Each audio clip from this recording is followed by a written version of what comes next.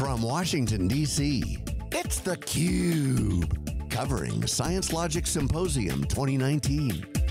Brought to you by ScienceLogic. Hi, I'm Stu Miniman, and this is theCUBE's coverage of ScienceLogic Symposium 2019 here at the Ritz-Carlton in Washington, D.C. First of all, I want to welcome back to the program Raj Patnam, who's the Vice President of Global Solutions at ScienceLogic. Thanks for coming back. And welcome to the program. First time, Rob Gruener is listed as a solutions architect from Telstra. But Rob, I actually had a chance to talk to some of your cohorts there, and they said, oh, Rob's a wizard. He's an engineer that does everything. So, you know, solutions architect, of course, we know. They're out there, they do a lot of different things, and at least your peers say you're somebody that does quite a lot of different things. I did. Jack of all trades, master of none, unfortunately, but we'll see how we go. It's all right, don't you know, it is in vogue now to be, you know, a generalist. It's, you know, we've gone from specialties to, well, oh no, it's platforms and everything's going to be everything. So I have plenty of background with Telstra, but maybe talk a little bit about, you know, your role in the organization and what kind of things you're involved in, since, you know, some of those trades that you are a jack of all. It was probably, I suppose I've come into Telstra as an acquisition, so you know, working for a small company, you tend to do everything, and for some reason I've been allowed to continue to do that. So, and I've developed an expertise around ScienceLogic, and that means I've been involved across a lot of areas of the business as we've been adopting ScienceLogic more widely. And yeah, it's been quite an interesting process. So it means I can take that expertise and then see how it's applied across the organisation. So it's been quite interesting.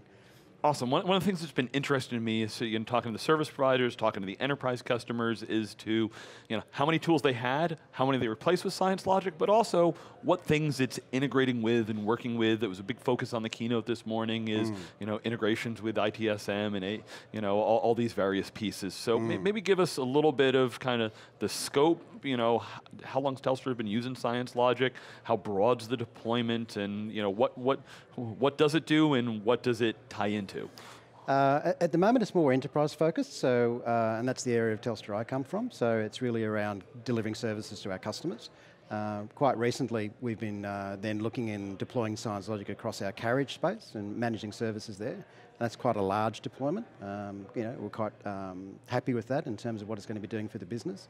And the integrations there are endless. So Telstra, like a lot of large organisations, has a lot of different systems to talk to, a lot of different service desks depending on the operational areas. So ServiceNow is one of those, but there's a whole heap of other stuff, and so that's a very challenging process. So, and ScienceLogic's been pretty good at you know, spreading itself around those. So, yeah, give us a little insight as to, you know, how fast things are changing. You know, I hear Kafka and streams and, you know, constantly moving. I've been looking at the, you know, Kubernetes and container stuff that's happening, which is fast moving. So, oh, definitely.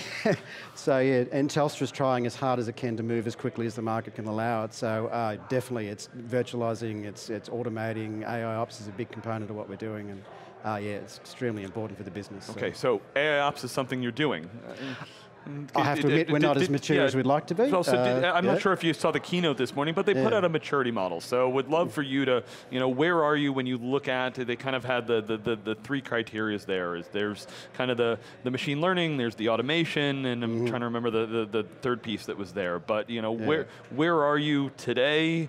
You know, how'd you get there, and, you know, what's a little bit of the roadmap going forward? I think it might be probably our ambitions to be in the upper end of the spectrum and into remediation, but that's an ambition, and I think we've got a while to go with that. So more than that I can't really comment on. So, it's interesting. So they have the keynote tomorrow. They're going to have Gene Kim speaking on the DevOps, and you know, I'm a big fan of the Phoenix project, and they talked about, you know, the jack of all trades that does it all. He can sometimes be the bottleneck in the system. Absolutely. Because you can't be, oh, I need something fixed. Well, we'll go to Rob. Rob will fix it. That's great. That firefighting mode, I know I've done that in my career, and it's one of those things, oh geez, you're never going to move out of this job because you're irreplaceable. It's like, that's a dangerous place to be. It is, yeah. So, you know, we talk a little bit about, you know, you said, you know, ScienceLogic, you know, that they position themselves as this is going to help you move at, you know, machine speed and keep up with that. Give us a little bit of the reality of what you're seeing. What does that impact your job, your organization? Oh, look, I think ScienceLogic has done a wonderful job within the organisation. It's the legacy infrastructure within any organisation, particularly at Telstra scale, that's really holding you back. So And there's a lot of will, I think, at a people level within Telstra to move as quickly as we can, but we have such a large number of legacy systems to deal with. We're looking at one deployment of ScienceLogic where we're looking at 18 systems to kill. So that's a big task. Yeah, so, the wonderful technical debt that we've all inherited. Yeah, correct. Right? Raj, this is something we hear from all customers. It'd be lovely if I had the mythical, unicorn that starts from the ground up and it can start afresh. But we always have to have that mix. And give us a little bit about what you're seeing, both at Telstra and a little bit broader. I think what Telstra has done really well with taking advantage of our technology was they didn't come in with this attitude of, I'm going to rip out everything that we have and just have a magic easy button. Software doesn't work that way. I think we've all learned the lessons of tough deployments when you try to auto-fix everything. So they came in with a really gradual phased approach of get a couple pieces done where they had gaps. We started to fill those gaps. And what ended up happening during the last few years is we've seen this shift, greater change, and so they've taken advantage of the platform's functionality as a whole as they go through their digitization efforts. And so as they digitize, they're taking this step-by-step approach to what you were saying earlier with what Rob does. He doesn't answer the question of being the one-man band.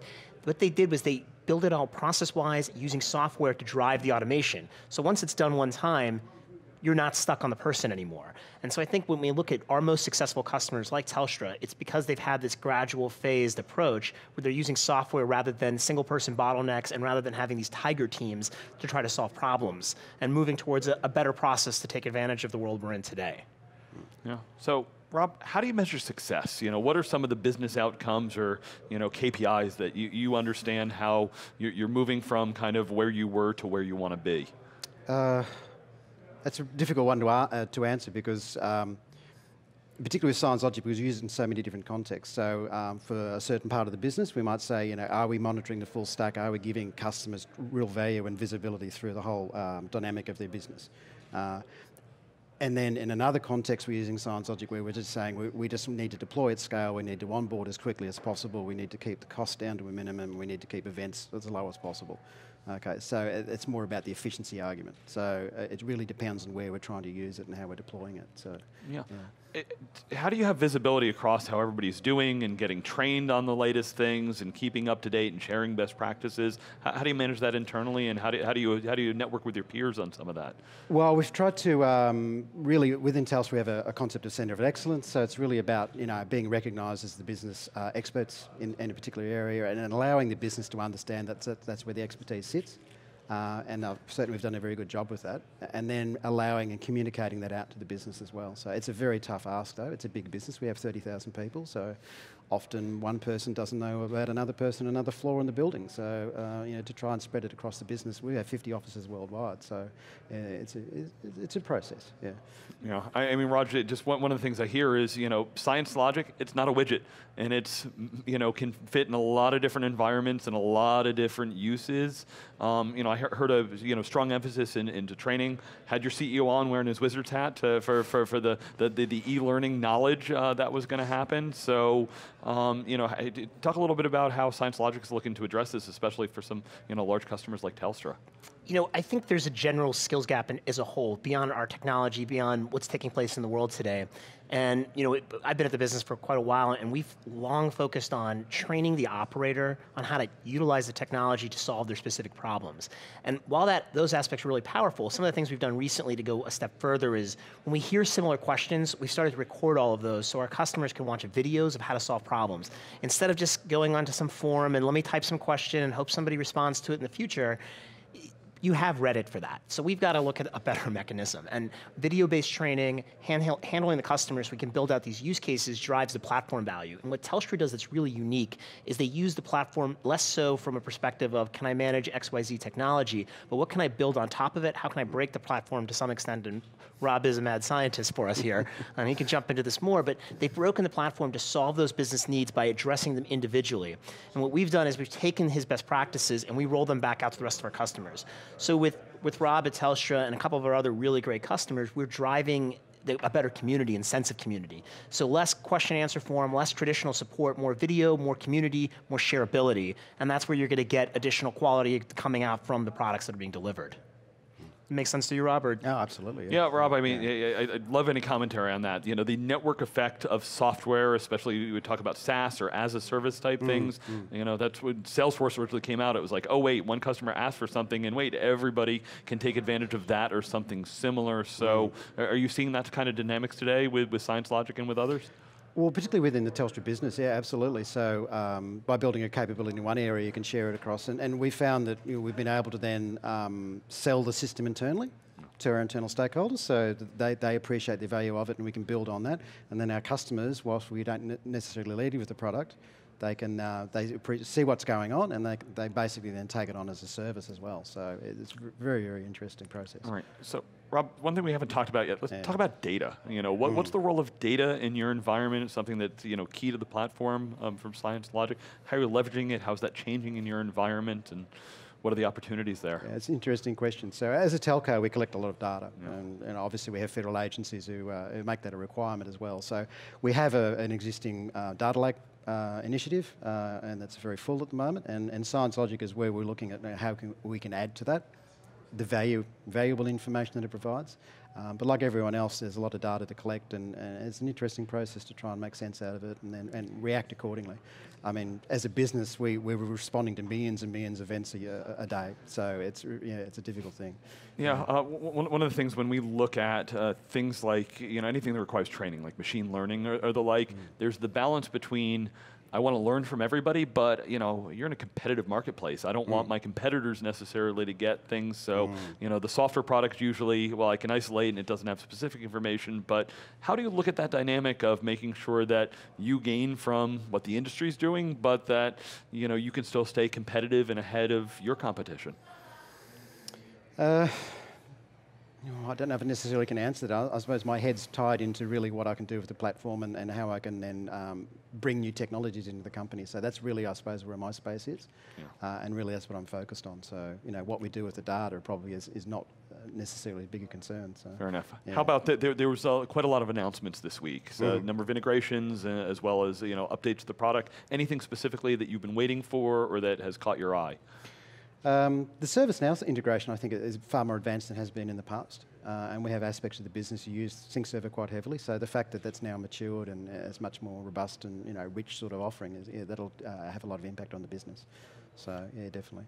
I mean, the machine learning is another great thing. And it's just a question of then how that develops over time. So we'll see how that goes. Yeah, Roger, I'd love when I've been digging into some is the feedback you've been getting from customers and what's been leading to some of the enhancements. So would love your take on what you're seeing.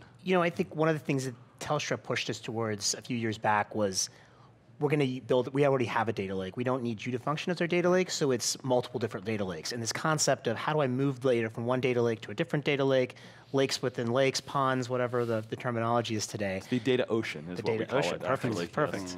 And when getting to that data ocean from our lake, we have to go get streaming data. So now we're getting to streams again. So really geographic here. But Rob really pushed us to make sure we could go right to Kafka buses and push data out. So what do you do with the data?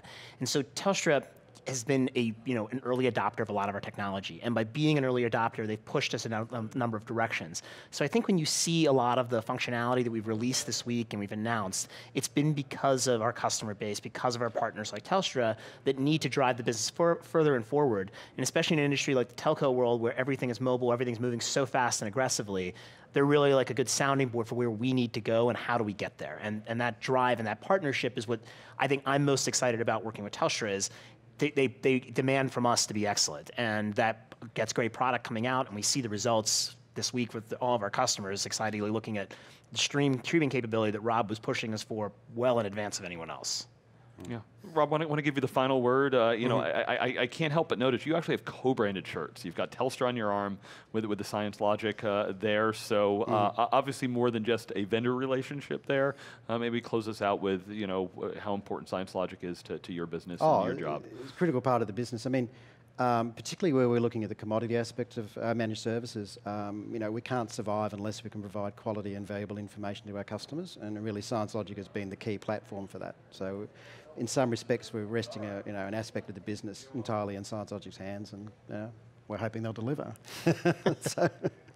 Well, Rob and Raj, thank you so much for joining, sharing all of the progress that you've made and where things are going. Thanks so much.